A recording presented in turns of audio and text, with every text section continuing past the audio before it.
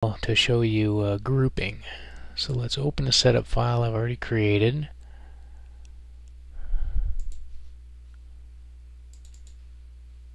And in this file I have groups defined for all my pens. So when you have these groups set up, when you open the file it collapses each group except for the first entry. And if I want to expand all the groups, I would click this area here. So now all the groups are expanded, and I can collapse one group at a time by clicking into this symbol on the left. So what's the purpose of a group? Well, first off, you can make your setup a little bit more compact, so it isn't just this overwhelming list of variables, so things are a bit organized. And let's say you had some vibration or shaft monitoring and you just didn't care about it for this session. When you deselect or disable with the group collapsed, it disables all the pens within that group. So that's handy. Another thing that's handy is when you create a new plot, you can select a group and it'll deselect everything that is not in that group. So that's a way to create a new plot just using those groups. So this new plot that I've created is just the process variables, and I can of course add more pens to it if I want from other groups. It doesn't have to remain just that process group. Okay, so that's grouping. Let's say we created a new pen, and let's browse items. Create a new pen.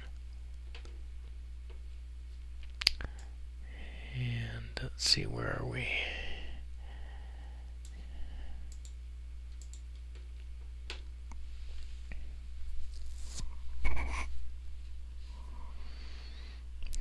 Takes a little bit of time for the first browse. Okay, so here's the program organization. We'll go into a pretty simple one. How about this compressor seal? That's not so great. Doesn't have any analogs. Let's do this one here. Okay, so now we have some analog values. Let's say seal gas DP. So I double click that. It created a new pen, and no group was associated with it because it wasn't next to a group with a name. So I could create a new group name here, and if I created another pen right below it,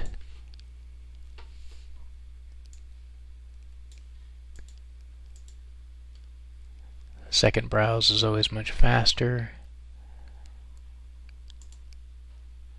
And let's put in the buffer air DP. Oh, okay. Well, I guess it didn't recognize that. Yeah, okay, it's got to be inside of a group, an existing group, before it gives it a default name or assigns that group name to it. So in this case I could just make same, and now I have two new pens in this seal group. So that's grouping. Now let's talk about customizing the display with a unit. So if I double click in this area here, or just click into it, I should say, I have the option to assign a custom text down in this footer area.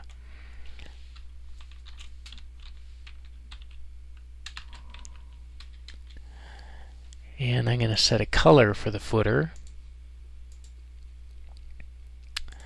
And this is handy because if you have multiple strip chart programs running, let's say you're troubleshooting 2 or 3 machines at the same time, this is nice to avoid mixing up the machines, and gives you a quick visual indicator what unit you're looking at with that color coding.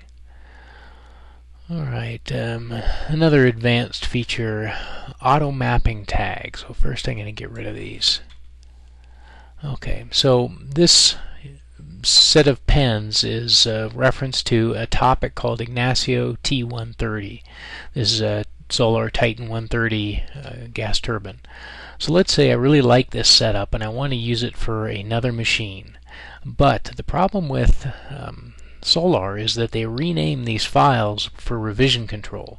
So this fuel routine with these code letters and numbers is going to change from unit to unit, especially with differences in time. So first thing I'm going to do is change the topic, but if I just did that, I would probably not be able to find all these different variables because the program name changes. Let's give an example. If I want to change all the topics, I can either edit, find and replace, which is Control H, or just Control H, and that opens up this dialog, find and replace, and it assumes you're going to replace the topic, because that's normally what you would do in a find and replace. So I'm going to switch to another unit that I have a topic set up for in RS Links. So this topic has to exist for this to work. I hit enter, it jumps me down to the replace all button. So if I hit enter again or just click the button, it will replace all those T130 topics with M100. So now I've got a new topic, but the problem is that topic doesn't support all these tags. These values have changed for the fuel program revision and all the other programs. So there is a way to deal with that, and that's auto map tags. So when I click this, what it's going to do is, in that new topic, start looking for all the tags. So started at the top. The first tag was analog_ngp, and it took this old tag and converted it to the new tag HOOG_311. So it was able to figure out where this NGP tag was in the new program name structure. So it did that with a lot of different tags, except for that one. It did not find a match for gas fuel flow. So I would have to go into the program structure and browse around till I found what tag would correspond to gas fuel flow. Probably something like AN_gas fuel flow. So since it couldn't find it, it just disabled fuel flow pen. In some cases, it found an exact match. So that meant that there was no change at all in that program revision, and it was able to find that variable verbatim.